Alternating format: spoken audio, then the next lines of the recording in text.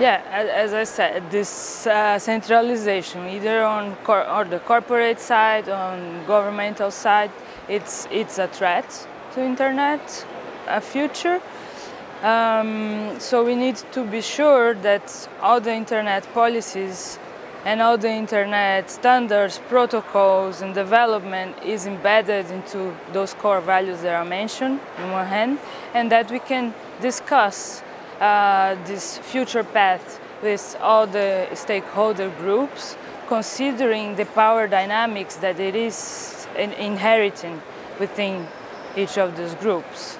So we need also to balance. When we talk about a multi-stakeholder approach, we need to think also about the power imbalances to balance it, to have a really democratic debate.